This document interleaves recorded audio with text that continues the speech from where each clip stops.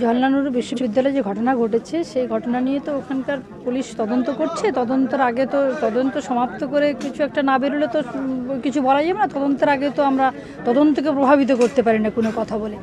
তো যেই ঘটনা তৃণমূল ইন্ধন যোগাচ্ছে এই কারণে যে এখন তৃণমূল দেখছে তার পায়ের তলা থেকে মাটি সরে যাচ্ছে, সেই জন্য তৃণমূল যে কোনো খড়কুটো ধরে বাঁচার চেষ্টা করছে। সেই জন্য তৃণমূল এখন এসএফআই, সিপিএম, অতি বামপন্থী সবাইকে নিয়ে একসঙ্গে চলতে চাইছে। নিজের অস্তিত্ব টিকিয়ে রাখার অস্তিত্বের সংকটে তৃণমূল এই মুহূর্তে ভুগছে, এক সোজা বাংলা কথা। তো সিএর বিপক্ষে বিভিন্ন ধরনের মিটিং মিছিল করা হচ্ছে, একটা আইনের বিপক্ষে বিভিন্ন মিটিং মিছিল করা হচ্ছে এবং সেখানে রাজ্য সরকার পুলিশ প্রশাসন অনুমতিও দিচ্ছে, অথচ বিজেপিকে দেওয়া হচ্ছে না। এটার কারণ কি বলে মনে হয়? এটার কারণ মনে হচ্ছে যে মানুষ, এই রাজ্যের মানুষ সদ্য লোকসভা নির্বাচনে 2019-এ মানুষ একটা সিগন্যাল দিয়ে দিয়েছে তৃণমূল কংগ্রেসকে, এই রাজ্যের শাসক দলকে তো অন্তত একটা সিগন্যাল দিয়েছে। সেই সিগন্যাল পাওয়াতে মাননীয় মুখ্যমন্ত্রীর গদি টলমল। সেই জন্য এখন বিজেপিকে কোথাও পারমিশন দেওয়া হচ্ছে না। গতকাল আমাদের রাজ্যের মাননীয় সভাপতি দিলীপ ঘোষের সভা ছিল পূর্ব মেদিনীপুরের নন্দীগ্রামে।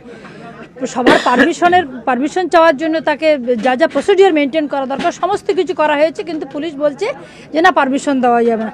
অথচ তৃণমূল করছে এবং শুধুমাত্র বিজেপি বাদ দিয়ে সমস্ত রাজনৈতিক দল, অরাজনৈতিক দল সবাই সিএর বিরুদ্ধে, নাগরিকত্ব সংশোধনী আইনের বিরুদ্ধে রাস্তায় নামছে, রেল পোড়াচ্ছে, রেল লাইন উপড়ে দিচ্ছে, স্টেশন পুড়িয়ে দিচ্ছে, সমস্ত কিছু করছে তারা। রাষ্ট্রীয় সম্পত্তির ক্ষয়ক্ষতি করছে, পথ অবরোধ করছে, টায়ার জ্বালিয়ে রাস্তায় দাঁড়িয়ে থাকছে, বসে থাকছে, এইগুলো করছে। তাদের কোনো অনুমতি নিতে হচ্ছে না। তাদের জন্য আইন আলাদা, শুধুমাত্র বিজেপির জন্য আইন আলাদা। বিজেপি, আমাদের মাননীয় সভাপতি রাজ্যের, উনি রাস্তা দিয়ে হেঁটে যাবেন অভিনন্দন যাত্রা। নাগরিকত্ব সংশোধনী আইনকে সমর্থন জানিয়ে মাননীয় প্রধানমন্ত্রীকে অভিনন্দন জানানোর জন্য জনগণ রাস্তা দিয়ে মিছিল করে হেঁটে যাবে। তাতেই ওরা ভীত সন্ত্রস্ত যে সমস্ত মানুষ নাকি রাস্তা দিয়ে, মাননীয় সভাপতি রাজ্যের যে রাস্তা দিয়ে হেঁটে যাবে, দুপাশের গ্রামের সমস্ত মানুষ নাকি বিজেপি হয়ে যাবে।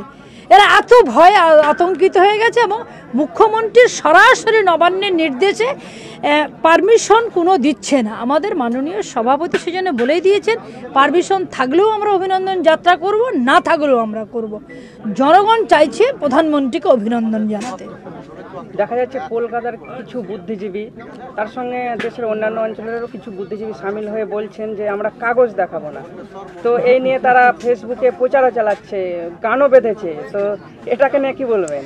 পাল্টা যারা বলছে যে কাগজ দেখাবো না, পাল্টাও কিন্তু অনেক বুদ্ধিজীবী এবং অনেক সমাজের বিশিষ্ট অংশের মানুষ, তারাও কিন্তু বলেছে যে কাগজ দেখাতে চাইলে আমরা কাগজ দেখাবো। আমার কাগজ যদি সঠিক থাকে আমি কাগজ দেখাবো না কেন? আমি একটা চাকরির এলিজিবল ক্যান্ডিডেট, আমি যখন অ্যাপ্লাই করবো তাহলে তো আমার তো সমস্ত ডকুমেন্টস সেখানে সাবমিট করতে হচ্ছে। আমি যখন চাকরির অ্যাপ্লিকেশন করবো বা অ্যাপয়েন্টমেন্ট লেটার আসলে আমাকে তার আগে তো সমস্ত কাগজপত্র